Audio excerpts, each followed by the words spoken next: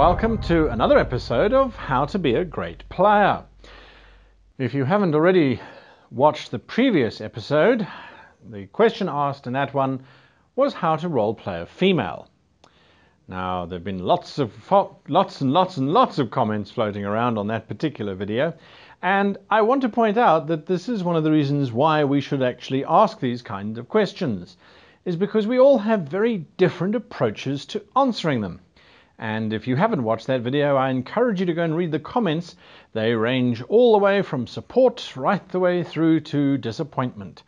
And if you are one of the disappointed ones, I would encourage you to look at the video from the aspect of helping you to play a character better. And yes, stereotypes abound, and we insult and take ourselves back to the 1880s, where we look down upon the fairer sex.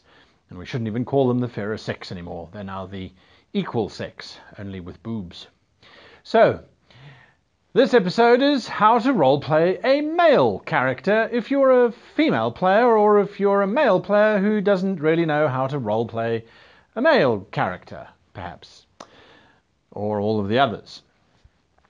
When we look at a male, we're going to look at it exactly the same as we did as a female. The first question to ask yourself is, why do you want to play someone of the opposite sex?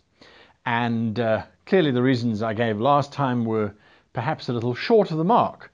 So the reasons now, although they are very similar to why would you play a female character, why would you play a male character? Is it to explore a different way of looking at things? Although, according to a very famous author, apparently we all look at things the same way because we're all people. I disagree with that. The other option is to explore the idea of the opposite gender. Again, this is something that you have to do in your head, because everyone has a very different approach to just exactly what is a different gender these days. So perhaps you want to explore what it is like to be a stereotypical male, as defined by the 1950s pamphlet, What is a Stereotypical Male? You might also want to examine the stereotypes themselves and decide whether or not you agree with them. And if you do, how do you explore them as a player without turning to caricature or ruining the game? So ultimately, why would you choose to play a member of the opposite sex? Well, there are a lot of reasons, and I personally feel that there should be at least one reason for doing it, aside from it being purely a cosmetic function. So what are the stereotypes of the male? The very first one is the macho male, who fears nothing, charges into battle, shags every woman he comes across, and drinks a vast quantity of alcohol. In other words, he is a male chauvinistic pig. Or as one of my favorite female actresses once said to James Bond, a misogynist dinosaur. This very strong type of male cares nothing for anything else apart from himself, satisfying himself charging where angels fear to tread simply because his brain cells are in his loincloth rather than in his skull. This is the very typical idea of the barbarian male, who indulges himself rather than anybody else. The next type of hero is the weakling hero, the male character who is a man but he's just not strong enough to compete. He just doesn't have the brawn to take on the big macho man, but he's got the intelligence to do so, but he really wants to be a man, but he's a weakling. He's physically scrawny, he just doesn't have the build for it. The weakling hero is the one who ultimately triumphs in the end, according to stereotype and literature, because he's the good guy. He is the type of man who thinks about others, who takes compassion into account, and who leads with his heart rather than with his groin. You then get the bookworm, the scientist, the reserved male character who really does not take combat into account. He doesn't see himself as a combatant. He certainly prefers to use his head rather than his brawn, and he is the type of character who is perhaps picked on in high school because he's the nerdy guy. He still has a heart of gold, or perhaps he hasn't, and he's become hard and callous to the world, and he simply looks down on everyone as being mentally inferior. Of course, then there is the true gentleman, whom by today's standards shouldn't exist, because he treats people who are of the feminine persuasion in a different way to how he treats his male companions. He is the kind who opens doors, pulls out chairs, and who makes sure that the weaker members of the party are looked after. The true gentleman is very difficult to play because, well, the idea of chivalry as we know it really only came about in the middle of the 17th and 18th centuries. Before then, it didn't exist. Chivalry was a code of honor for knights. It had nothing to do with how one treated women. If you look at all of these stereotypes, however, and there are plenty more out there, of course, but if you look at all of these stereotypes, they all float around a few central key points. And those key points are really the man, the male character, is a character who is always fighting for position. Whether it is mental superiority or physical superiority or sexual superiority, the man in most types of situations is fighting to prove their own value and their own worth. Whether this is to attract a female to mate with, or whether it is to prove their worth within the tribe or the people, it doesn't matter. But when you are role-playing a male character and you are not someone who is constantly trying to prove your worth, this may be a good approach for you to take. Try to prove yourself at every turn. And any sign of weakness, if it is physical, then you should be mentally strong. If it is mental weakness, then you should be physically strong. Any sign of weakness across the board is simply looked upon as some kind of runt, and you have no option but to rely on a strength of emotional capacity. So when we look at how do we portray a male character psychologically, well, stereotypically we now know you're trying to prove yourself on many different levels, to prove that you are of capacity and that you are capable. So how do you play a male character? Well, you could try and lower your voice by speaking in the lower half of your throat and by expanding it as much as you can and using your diaphragm to talk with, rather than with the more passive approach that we adopt on an everyday basis. But I would recommend against it if that is not something that you can do easily, and I certainly wouldn't recommend straining your voice for it. Also, when females try and put on a deep male accent, it can sometimes sound as ridiculous as when males try and put on a female accent. It just doesn't sound right. So I perhaps err from that.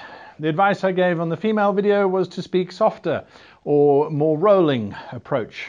When speaking like a man, one of the things you can do is clip your words. Make each word an attack against everybody else. Be harsh into the way that you speak your sentences and finish them off resolutely. Always have some kind of dominating approach to the sentences that you're making, even when being passive. Even if you are submitting, you still have a certain amount of defiance, because ultimately you are trying to prove yourself to whomever or whatever, or even sometimes to your own self.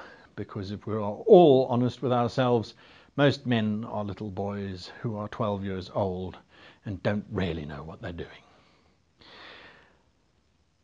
Try and be more goal-orientated. Now, I know that a lot of you will say, oh, but the fairer sex is also goal-orientated. Yes, this is true. Men, however, are fixated on it. All of our activities, most of our activities, there is an activity that men do. A lot of our activities that men do are goal-orientated. We like to achieve goals because it makes us feel as if we can accomplish something. It makes us feel as if we have worth. This is not to say that the other side of the gender does not have the same approach, but men seem to focus more on getting the job done. We would rather have a solution to a problem than to explore the reasons why it was formed, or to look into alternative solutions so we can avoid it in the future. No, punch it in the face, kick it in the groin, leave it for dead, and pee on it because you are man and you have proved you are powerful. That solves problems. Climb the mountain, put a flag on top of it, and don't bother about asking the mountain whether it likes the flag or not. Constantly prove your value and your worth to everyone around you. This requires a certain amount of bragging, and we all do it, regardless of what's between your legs. However, men seem to relish doing it, and as a matter of fact, a lot of pastime is spent elaborating and perhaps embellishing activities and achievements to our fellow men. It is always about power versus position. Whether you are the meekest, most stuttering type of little man who really doesn't want to hurt anything but wants to protect his little wife and family, or he wants to protect his husband and family, or he wants to protect his little piece of land, somewhere deep inside there is a man who is proud of what he has achieved. Even if it is just a small little patch of land, it is his, and he will defend it one way or another. And if he can't defend it, he will be very, very, very angry.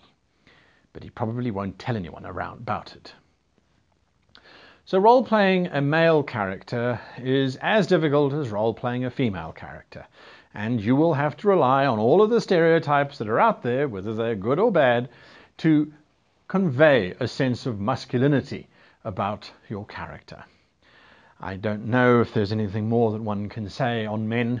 If you play men too emotionally sensitive, well, perhaps they're a metrosexual, or perhaps they're just a raging queen. It really doesn't matter. The point is, when you are trying to role play a particular aspect, whether it is gender or race, and by race, before anyone jumps up and down, I mean an elf, a Vulcan, a Klingon, a dwarf, an ogre, one has to rely on the stereotypes to convey a message to our companions, the people sitting around the table. They need to be able to get a sense of who you are, and the easiest way to do that is by playing to certain stereotypes.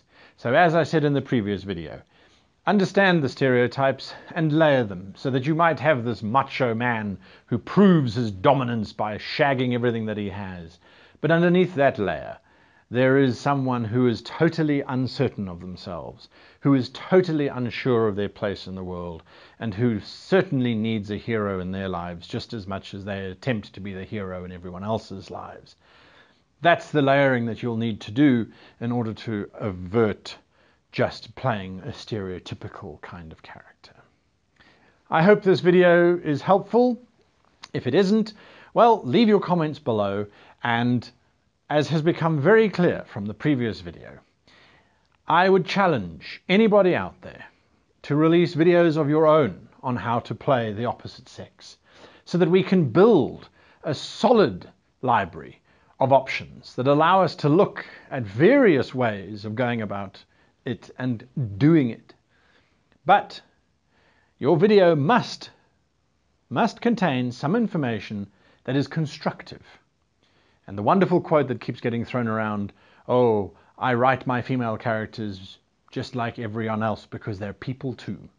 Yes, that does not help us to roleplay the character in a way that conveys it to others. Everybody's a people. That's absolutely fine. But release your video on how to play the opposite sex with steps or processes or whatever it is that you want to include, and we'll collect them all here so that we can really look and unpack this obviously thorny issue around how to roleplay the opposite sex. Until next time, keep writing those comments. I love reading them, even if we disagree. Hit the like button, hit the dislike button if you really must, hit the subscribe button if you want to see more, and until next time, happy playing.